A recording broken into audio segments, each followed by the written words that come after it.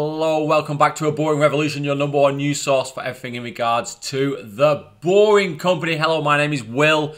Welcome. I have a new episode today. I thought I'd talk about something that is pretty much common knowledge, and that is the fact that we've not been able to produce a purpose-built vehicle for The Boring Company. We are going to have to utilize existing Tesla vehicles.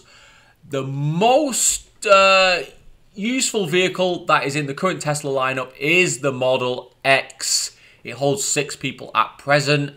That has been mentioned by Steve Davis. He thinks that is the perfect vehicle for this moment in time. Hopefully a new vehicle is coming in the near future. But I thought, well, let's talk about that vehicle and potentially what we could do with that to make it a bit more fit for purpose. So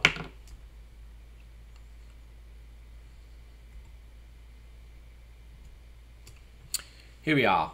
Tesla Model X Long Range Plus. So there is rumoured to be an update on the Tesla Model X and Model S. They're going to add an additional 10 kilowatts hours of battery cells. So we're going to get even more range, potentially even more power. And a plaid mode to add to that. Beautiful, beautiful. So I expect that those are the vehicles they're going to use for The Boring Company. Now here it is. Here's the Model X. It's been around a long time. It's still a very beautiful vehicle. Very, very big vehicle. Until you actually see it in person, you don't realise how big it actually is. Certainly compared to other European vehicles, SUVs, that sort of thing. It is a big vehicle. And obviously the Falcon wing doors are a piece of absolutely immense engineering ingenuity. So, it's a stopgap solution. I'm not denying that. I'm not too happy about that. But it was just an impossibility for The Boring Company and Tesla to come together and create something that would be perfect for this and do it in a short period of time. It's just not a case of producing some designs and sending it through a factory. There's a lot more to it. Specifically with a vehicle that's going to be carrying thousands and thousands of people over the course of its lifetime. It obviously needs to tick all the boxes, and people need to be happy that it's going to be safe.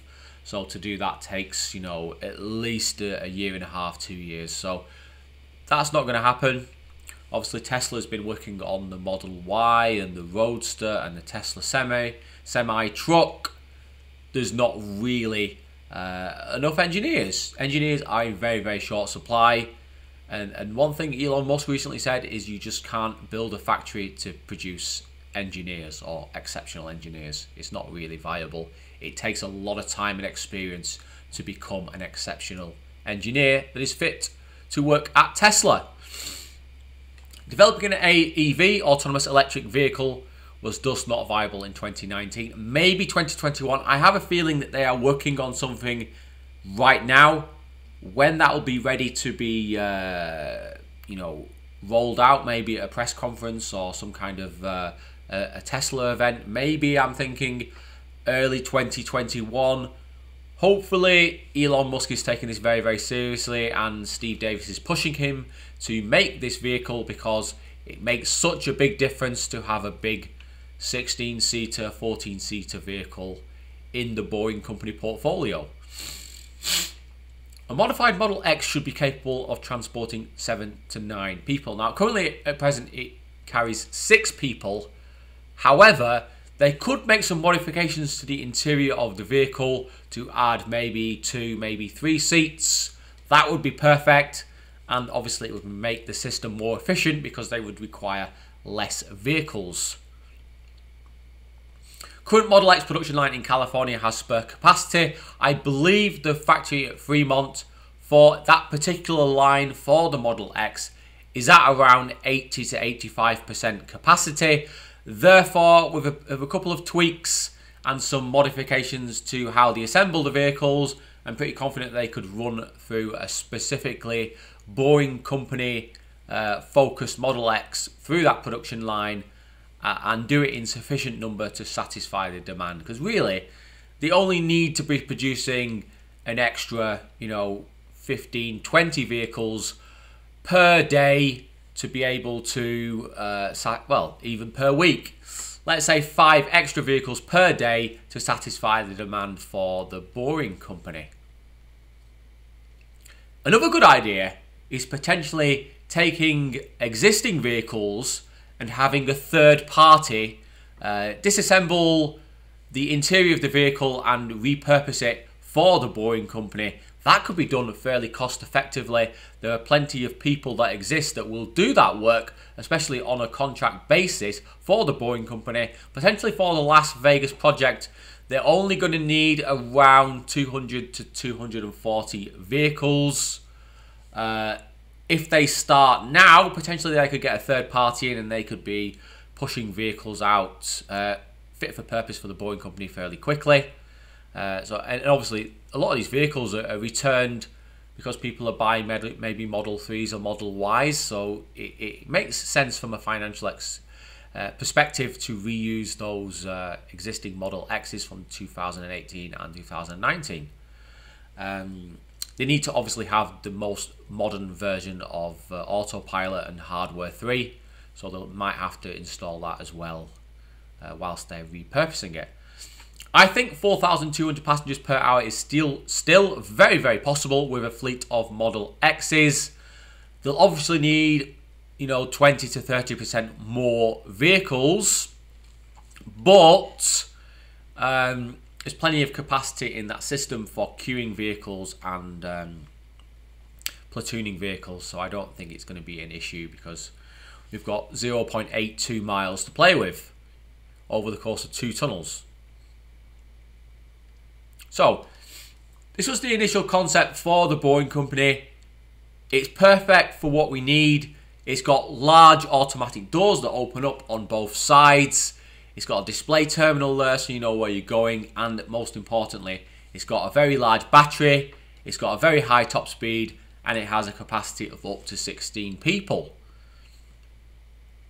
The Model X, not quite really what we need, but it's okay. At the moment, it's got 6 seats. I think if they install bench seats, they could maybe squeeze in another 2 to 3 seats. If they could remove the dashboard and the steering wheel, possibly, they could then maybe move the seats forward another 3 or 4 inches, so around 100 mil. They can move the seats in the middle slightly further forward and add an additional seat in the middle of a bench style, and then add 3 seats on the back so you've got your extra headroom.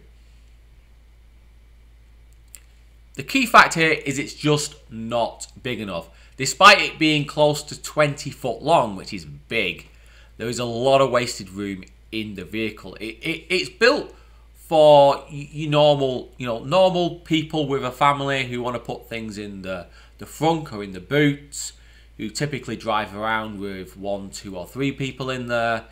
It's not really a car that's really suitable for driving, 6, 7, 8 people constantly, 7, 8 hours a day. But I think with some modifications, they can make that a possibility. The main thing that's the problem with this is that we're not utilising the full tunnel. There's a lot of room in that tunnel, and if you want people to actually walk in and walk out of a vehicle, you need it to be quite tall. You need it to be at least around 8 foot tall, if not slightly more, because you have all that room that you have to play with that's just being wasted. So what you want is a much taller vehicle with automatic doors either side, so you can get people in and out of the vehicle quickly. At least with the Model X, we have the Falcon Wing doors, which obviously help people getting in, but they're fairly slow to open and close, which could affect times for vehicles disembarking from stations. Currently, they have a range of 325 miles. I believe that's going to be extended to close to 400 when they have the new battery system. In terms of operating at very, very high speeds, in excess of 125, 140 miles per hour, the range will drop below 200 miles. However, this obviously does fast charge quite rapidly, and they can have lots of vehicles in reserve. So it's not really a problem if they have to swap the vehicles out every 3 to 4 hours. The main issue with this vehicle is this wasted space here. So where your frunk is, it's just wasted space. You can't use that in the Boring Company tunnels. What you really want is a vehicle that is shaped to go over the vehicle so people can sit over the real wheel arches. And the same goes for the boot of the car, as we like to call it here in the UK. Again, it needs to be higher. You need to be able to put people in the back there. Because it's curving downwards towards the rear of the spoiler there, you can't really tuck people into that space. And we're not really going to get people throwing suitcases into the car during the Boring Company's operation in Las Vegas. So it's not really, essentially it's just dead space that we can't use. I mean, another option, you could potentially throw some extra batteries in there to increase the range, but I'm not really sure that is really necessary with a vehicle like this. This is a vehicle by a startup called Canoe, and you're probably thinking, Will, why do you keep showing us this vehicle? I like this vehicle. This is exactly what I imagine the Boring Company would be producing. Maybe, 10 to 15% longer and slightly higher than this. If this vehicle was another, let's say, 25 centimeters taller, this man here could walk in and walk out of it. The best thing about this vehicle is this bench style seating, which is absolutely perfect for what we want to use this vehicle for in terms of getting lots and lots of people in there. I believe this vehicle can seat up to 10 people very comfortably, and that's what we want. We want to utilize that space as effectively as possible. So thumbs up from me. Okay, summary. We've got no option other than to use the Model X at present. There's no way we can develop a vehicle in time for the Las Vegas system. I'm confident they are thinking about it and designing a minibus style vehicle at Tesla, but that's going to be a good 9 to 18 months away. At present, we have the Model X, which is a good platform on which to build. If we could retrofit those vehicles and possibly some pre-owned vehicles, we could definitely utilize that platform very effectively. People are going to be comfortable in those vehicles, no problem. That's not an issue. They're going to be able to move very, very large numbers of people if we have enough Model X's. And obviously they can get up to the top speed required and also have quite a long range. So in the grand scheme of things, it's not really a major issue. I'm somewhat unhappy about it, but I mean, the Model X is a beautiful car.